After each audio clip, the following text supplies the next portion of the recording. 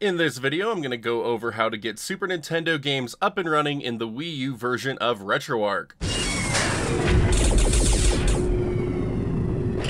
The Super Nintendo remains to this day one of my favorite Nintendo systems to ever be released, and the fact that it started coming out on the Virtual Console with the Wii and continued with the Wii U made me really happy. Unfortunately, the Virtual Console never really included most of the games for the system I really enjoyed. I mean, it got most of them, but there are a few misses here and there, and I'm sure each of you have your own gripes and complaints about the way the Virtual Console was handled when it came to game titles.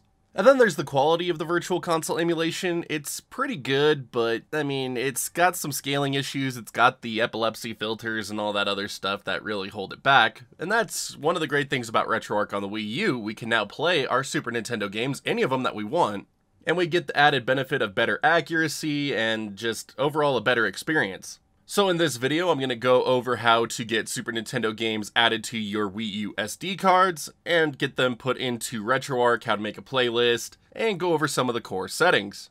So let's dive in. So the first thing we're going to need to get Super Nintendo games up and running on the Wii U are Super Nintendo games. So you can dump these from your own collection of physical Super Nintendo games. And you can do this really easily with a device like the Retro 2 if you are interested in dumping your own physical Super Nintendo collection.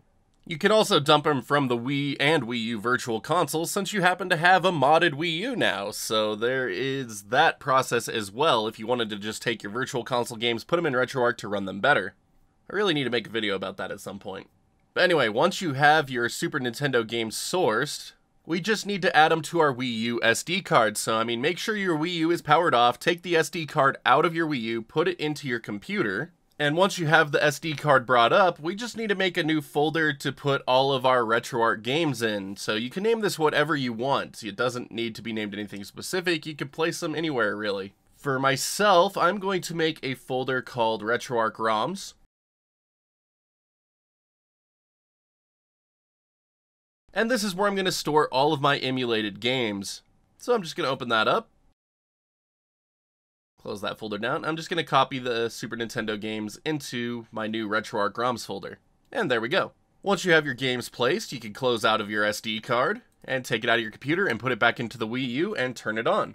Now, just as a quick reminder, this guide is a continuation of my original Wii U Retroarch install video where I go over some initial Retroarch settings as well as installing this Retroarch forwarder channel. So if you'd like to see that process, go check out this video.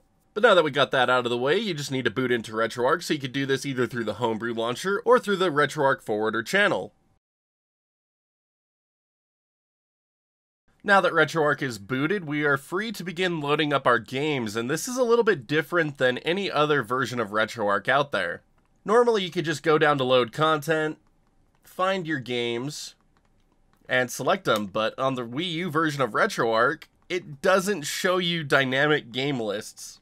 It only really shows you games for the core you currently have loaded, and by default it keeps loading into 2048 for me, so I can never see games. So to see my Super Nintendo games, I basically go to Load Core, go to Nintendo, find SNES 9X and tell it to load. And then from here I can finally go into Load Content, go to my SD card, go to my Retroarch ROMs folder, and then choose my SNES games, and they all appear here.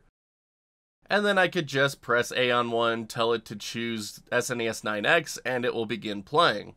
I was already not a fan of the load content method, and on Wii U I'm even less so. So instead I'm going to show you how to make a Super Nintendo games playlist. That way you could just automatically load into Super Nintendo games no matter what core is loaded. So for example here, I'm going to load back into 2048. And now I'm going to go over to the left side of the screen and go down to Import Content. From here, I'm going to do a manual scan. I'm going to choose the content directory of my Super Nintendo games folder. So SD, Retroarch ROMs, SNES games, scan this directory. For system name, I'm going to press right on my D-pad, scroll down to Nintendo, and find Super Nintendo Entertainment System.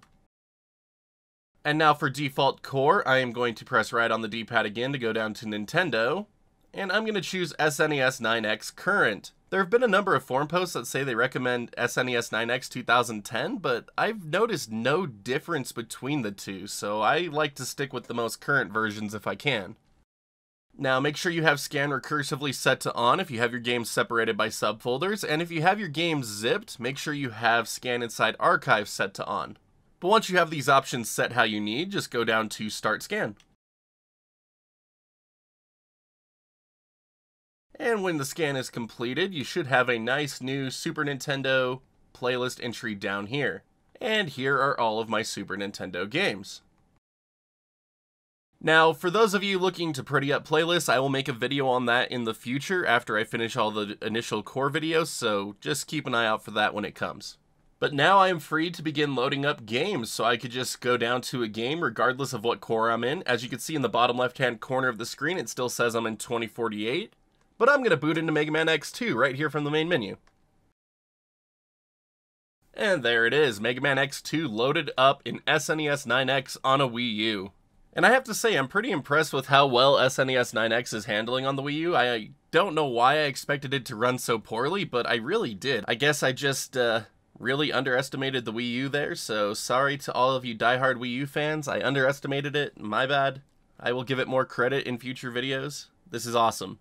And if you followed my initial setup guide, you also have some really nice integer scaling going on the Super Nintendo games, and they just look really fantastic to me. Like, this looks just so beautiful. And as you can see, performance is rock solid for Mega Man X2, and this is actually pretty good sign. And even one of the most demanding games on Super Nintendo, Super Mario World 2, runs without a hitch. So you should be good to go with any Super Nintendo game.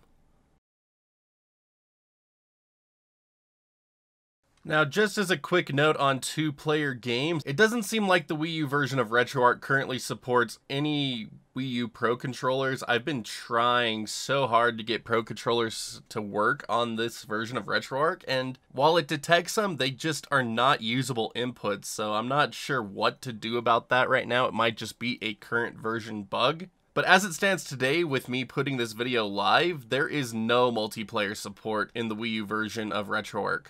HID controls and Wii U Pro controllers just do not work. So do keep that in mind if you were hoping to do multiplayer on this version of Retroarch. But now let's go over some of the more advanced core options that SNES 9X has to offer, and we could do this by pressing the home button on the Wii U gamepad, and that brings us to our Retroarch quick menu. From here we could scroll down to Options, press A. So our first option is our console region. By default, this is set to auto, and that should be fine for most use cases, but if you want to set it to NTSC or PAL, you can do that here.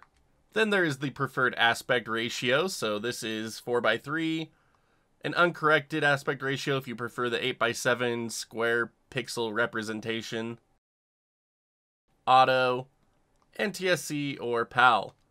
I like 4:3 myself because TVs were designed to stretch the signal they got from a Super Nintendo into 4:3 rather than the 8:7 that they actually natively output.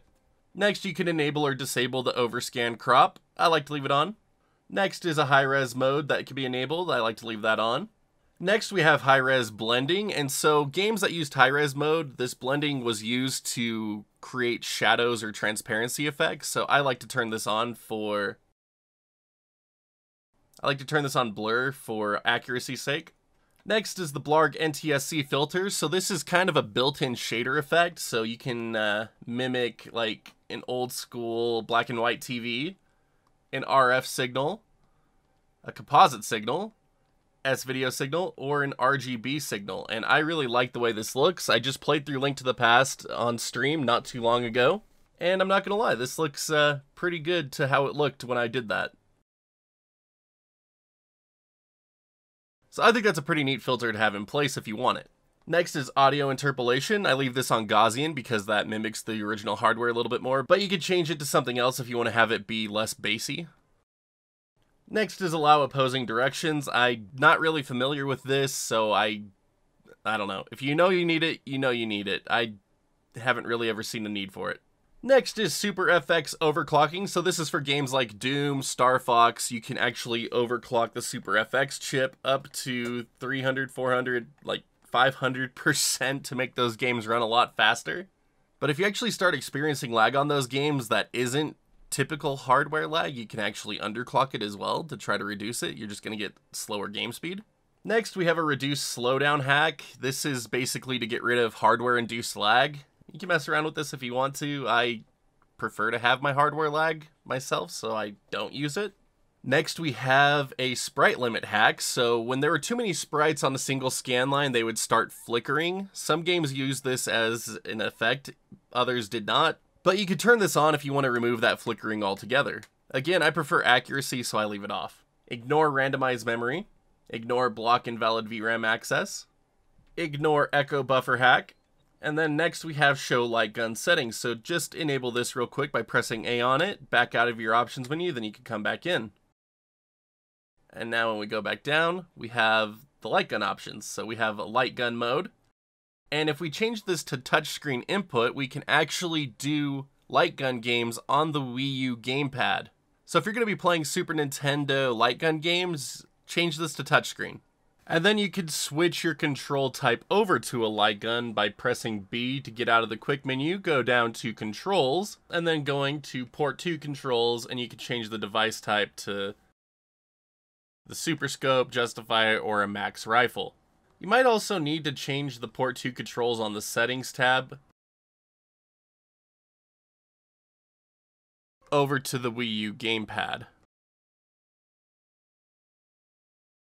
I don't have any light gun games, so I don't know the specifics for this, but I just wanted to show it just in case. Then you could also adjust things like crosshairs and stuff like that. And then you could also do it for justifiers, max, and things like that. But once you have these set, you can just turn off the light gun settings again to keep the menu less cluttered. And then next we have advanced audio and video settings. So same thing, you can press A on this to enable them, back out of the options menu, then come back in. And when you scroll down, you're gonna have a load of new video and audio options. And this is pretty neat. It lets you actually enable or disable different visual layers. So like you get rid of background layers. And it's just so fun to mess with. Like there we go, get rid of the HUD. Not sure what layer 4 does on Link to the Past. But then you also get rid of sprite layer entirely if you just want to like record the background. Like this is great if you have like custom projects you're looking to do. But then you could also enable or disable transparency effects and enable different sound channels. So this is really fun to mess with if you just want to experiment with things. But for most users, you probably won't really be messing with this at all. So I'm just going to go ahead and turn that back off. But that's really going to do it as far as core options are concerned. Once you have everything set the way you want, you could go down to the overrides option here and save a core override. So that way every time you load up SNES 9X, these are the options that will greet you. Now normally in this part of the video I'd show you how to get shaders set up, but I'm currently having some issues with shaders and I can't get them to actually enable. So I'm going to keep messing with this and make a dedicated shader video after the core videos going over shaders once I have it figured out what's going on. But that's pretty much going to do it as far as SNES emulation within the Wii U version of Retroarch is concerned. Get your games onto your SD card, make a playlist, and start playing. Not really a whole lot of configuration you need to do on this one, which makes it a great one to start with. You just pop your games in, start playing. As always, if you happen to have any questions, feel free to ask me in the comments section down below, and I will do my best to try to help you out. But now if you could all do me a huge favor and be sure to hit that like or dislike button just depending on how much you like today's video. And if you haven't done so already, be sure to hit that sub button so you can see when new videos like this go live. Goes a long way to helping out the channel and I am so grateful to all of you for that. If you're feeling extra generous and want to help keep the channel running, you can always hit that join button here on YouTube or check out Patreon as well. As always, I'm grateful for the consideration and a little really goes a long way, so thank you so much for that. But until next time, my wonderful internet peeps, stay awesome and we will see you all back next video.